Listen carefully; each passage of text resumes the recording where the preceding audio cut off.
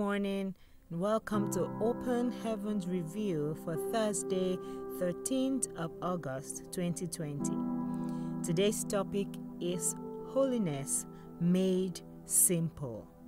Holiness Made Simple. Our Bible text is taken from Luke chapter 9 from verse 23 to 26. Luke 9, 23 to 26. I read from the New King James Version. It says, "Then he said to them all, if anyone desires to come after me, let him deny himself and take up his cross daily and follow me. For whoever desires to save his life will lose it, but whoever loses his life for my sake will save it.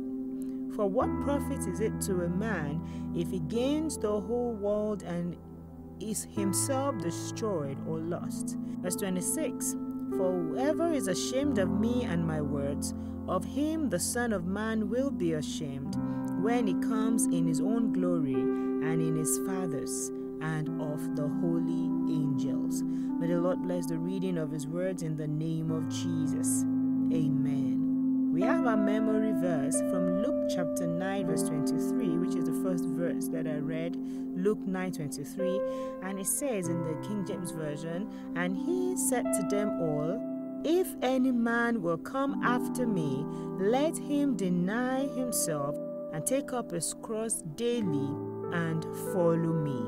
And this memory verse actually forms the basis of the simplicity of holiness. Not because holiness itself is simple, but the simplification of holiness as we have it today. Many people actually believe or think that it's impossible to live holy, but this is actually not true.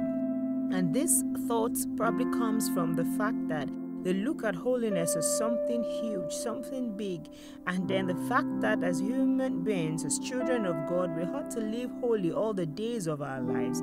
And it looks like, possibly there will be days where you would sin and all of those kind of things, and people begin to wonder how it is really possible to live holy. But Jesus Christ actually lived a holy life. He didn't commit sin while he was alive, and that was why it was the perfect sacrifice for the atonement of the sin of the world, because the Bible makes us to understand that he that had no sin was made sin for us.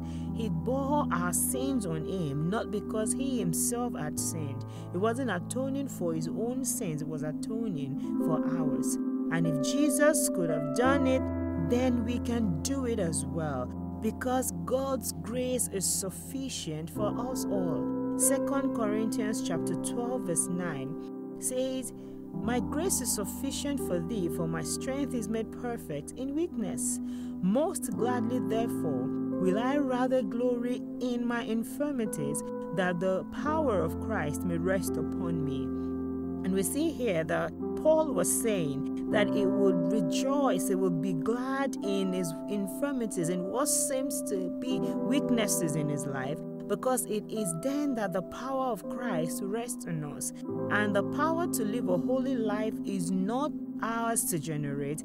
It is for us to rely on God, rely on Jesus Christ. And because we're looking at him as our perfect example in all things, by the fact that he was able to live holy, we also will be able to live holy by patterning our lives after him. Now, when we look at the concept of holiness with so much fear and the fact that, it is near impossible, we look at it from our eyes we look at it from the point of view of our own weakness.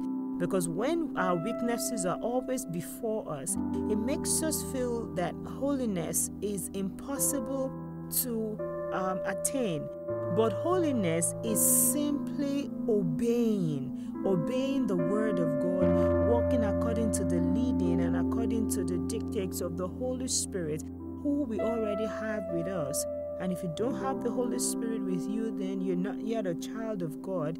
And it's not even about talking about holiness. Your first step should be giving your life to Christ, inviting the Holy Spirit into your life. Then you will be able to live holy. James chapter 4 verse 17 says, "Therefore, to him that knoweth to do good and doeth it not, to him it is sin." So the moment you have your instructions, you know that those are the good things to do as a child of God. You have the word of God with you, and then you refuse to do it, it becomes sin. But to you who knows how to do good and then you do it, you are living a holy life. Once you know the right thing to do and you simply do it, you are living a holy life. We have in the commandments, we should not steal, we should not kill, we should not covet our neighbor's things, don't bear false witnesses. And the moment you keep to these words, living according to these standards, you are living a holy life. Now, you may say obedience to every single instruction from God is not easy, but if you take it one at a time, then you will see that it's actually possible to do it. Lumping all of it together and thinking about all of it together at once might make it look so complicated, and of course, when it comes looking complicated, it looks unattainable. But when we take it one day after another, our memory verse for today, Luke 9:23, says, "If any man will come after me, let him deny himself and take up his cross daily." So the denial is not thinking, oh, for the rest of my life, this is how it will be. But God has given us, a structure in life where we have morning and evening, where we have 24 hours in a day. And the moment you wake up in the morning and make a decision to live a holy life that day, then it becomes easier to bear. You have 24 hours to think about, possibly less than 24 hours, because part of it as well, you are asleep. So when you say, I'm picking up my cross daily and I'm following Christ daily, it allows us to drop whatever habits or whatever things that, might not glorify God in our lives and pick up a lifestyle of holiness. Jesus said that we should take up our cross daily. And, there's an example that we have in today's devotional that Pastor E.A Adeboye put in there. And was talking about, keeping your teeth clean. When you think about the concept of keeping your teeth clean the whole or the rest of your life or for the entire years you're on earth, it might look like a whole lot of big, huge process and things that would be cumbersome to achieve. But if you bother rather about how to keep your teeth clean one day after a time, then when you make up your mind and decide, I will not let a day go by without brushing my teeth, and you do that every day of your life, then you are able to keep clean teeth, clean breath all the days of your life. And in that same way, picking up that same concept, we can, think about holiness that way. And this helps us to simplify it. So whenever we wake up in the morning, just like we decide it's morning, I'm brushing my teeth, you wake up in the morning renewing your commitment to God to live a holy life. And then when you do it that day, keeping your commitment throughout that day, then you will live a holy life for that particular day. And then the next 24 hours, you make the same commitment every single day, meaning that you pick up a lifestyle of holiness. You pick up a habit of living a holy life. It will get to a time where it will come to you naturally because you have done it over and over and you know what it actually means to live a holy life. By the time you add another set of 24 hours to, today, it becomes 2 days. You add another set of 24 hours, 3 days, and then 1 week is over, 1 month is over, 1 year is over, and then 10 years, and then 30 years of your life, and another 50 years. And that is how to take it simply. Just take up your cross daily, renewing your commitment to God daily, making sure that you are committing your ways to Him daily, picking up His words daily. So holiness is possible. We just need to make it a daily goal and then set out during the day to achieve it. I want us to pray this morning. And I want you to say, Father, help me to live a holy life. Today, help me to live a holy life. And let this be my commitment every day of my life in the name of Jesus.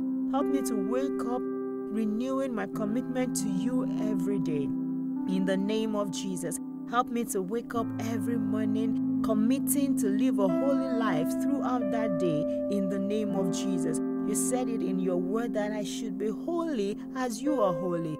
This is my aim, oh God, and I pray that you help me to break it down, picking up my cross daily in the name of Jesus Christ. Father, as I've set this goal, this target for myself, I know that I can do all things through you, because your word says in Philippians chapter 4 verse 13 that I can do all things through Christ who strengthens me. Thank you, Father, for the grace to fulfill and achieve that goal today. Thank you because tomorrow it will be easier to do. Thank you because, and this is how I continue to pick it day after day until I'm living a lifestyle of perpetual holiness. Thank you because holiness is my reality. Holiness is my lifestyle. Holiness is my habit. I give you praise, oh God. In Jesus' mighty name we have prayed. Amen.